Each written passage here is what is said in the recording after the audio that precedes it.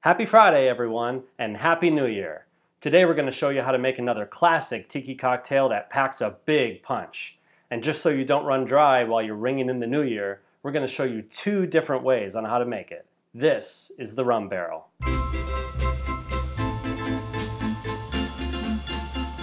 The Rum Barrel is an iconic cocktail in the tiki universe that has been reinvented many times by many restaurants and lounges over the past 80 years. Of these recipes, about 4 of them get regularly used nowadays. One is the original Don the Beachcomber recipe. One of them is from the Ports O Call in Tucson, Arizona from the 1960s.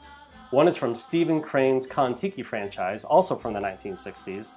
And one is a new twist that was invented by Jeff Beachcomber in the 2000s called the Rum Barrel. So today we're just going to focus on those first 2 recipes, the Don the Beachcomber one and the Ports O Call one. One is a much bigger, more complex recipe. The other one's a little more simple, depending on the size of barrel you want to use. So let's start chronologically and tackle that Don the Beachcomber recipe first. So what's in that big complex drink? It's going to be 1 ounce fresh lime juice, 1 ounce grapefruit juice, 1 ounce orange juice, 1 ounce pineapple juice, 1 ounce honey mix, 1 ounce light rum, 1 ounce Gold Jamaican Rum, 2 ounces Demerara Rum, 1 teaspoon Falernum, 1 teaspoon Allspice Pimento Dram, 6 drops of Pernod, 6 drops of Grenadine, and 1 dash of Angostura bitters. Holy cow, that's a big drink. I guess that's why they call it the Rum Barrel and not the Rum Glass. Now before we get started, let's talk about what's in that honey mix. It's actually just going to be equal parts honey, hot water, and then just stir that together until it's well blended. Alright, let's get started. 1 ounce lime juice, 1 ounce grapefruit juice, 1 ounce orange juice, 1 ounce pineapple juice, 1 ounce honey mix, 1 ounce light rum, we're using Bacardi in this case, 1 ounce Gold Jamaican Rum. In this case, we're using Dr. Bird, an extra funky Jamaican rum. Don't worry guys, only 300 ingredients left to go. 2 ounces of Demerara Rum. In this case, we're using a very nice 15-year-old El Dorado. 1 teaspoon Falernum. 1 teaspoon of Allspice or Pimento Dram. Gonna add 6 drops of Pernod. That stuff's potent, so make sure you don't put too much in. 6 drops of Grenadine. And finally, dash of Angostura bitters.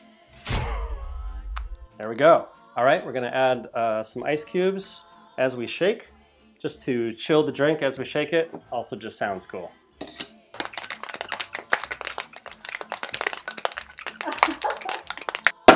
All right, now just grab your favorite rum barrel mug.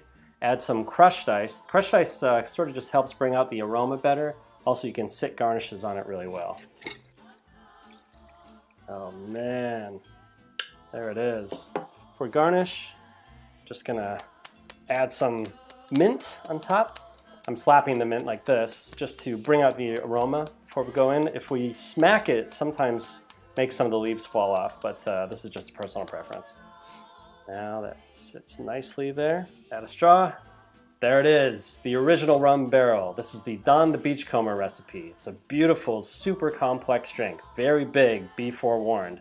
A great drink that can take you down on New Year's Eve. Oh, but wait, we're not done yet. There's still one more Rum Barrel to do. So, onto the Ports O Call version of the Rum Barrel from the 1960s. And that recipe is going to be 3/4 ounce lime juice, 3/4 ounce orange juice, 3/4 ounce pineapple juice, 3/4 ounce passion fruit juice or puree, 3/4 ounce sugar syrup, 1 ounce dark Jamaican rum, and 1 ounce 151 overproof rum. So a quick note about the passion fruit juice. You might not always have the juice or puree on hand, but if you happen to have passion fruit syrup, you can just add a little less syrup and add some lemon juice in there to add some acidity to it, and flavor-wise it works out just about the same way. So let's get going. Let's add in that 3/4 ounce lime juice, 3/4 ounce orange, 3/4 ounce pineapple, 3/4 ounce passion fruit juice, 3/4 ounce of sugar syrup, 1 ounce dark Jamaican rum. In this case, we're going to use some Lost Spirits dark Jamaican rum. There she goes. And finally, 1 ounce of 151 overproof rum. Now, normally I would recommend using Lemon Heart 151. It's really good. But I don't have any of that on hand, so I'm going to use some Gosling's 151 proof, and it is still the holidays, so I hope you'll forgive me. Don't worry, when it's that strong, you can barely tell the difference. That's not true. All right, shaking time. One more time, adding some ice. Chill the drink as we shake it. Also sounds cool. Do it. Now, because it's a slightly smaller drink, get a slightly smaller rum barrel. Get your Hawthorne strainer and strain that in.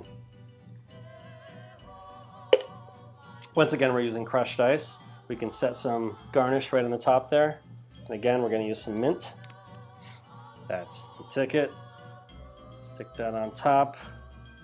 Stick your straw in, and there you have it, the other rum barrel. Just one of the many variations of the rum barrel made over the years. Just as interesting, and can definitely act as a great libation when you're ringing in the new year.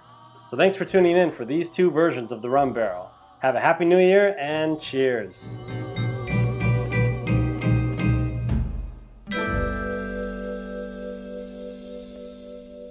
What happens if I do this? Holy cow, rum barrel, more like rum I'm gonna be on the floor by the stroke of midnight. Holy cow, rum barrel, more like rum I'm gonna fall over before it's New Year's. Rum barrel, more like rum I'm gonna get wasted tonight.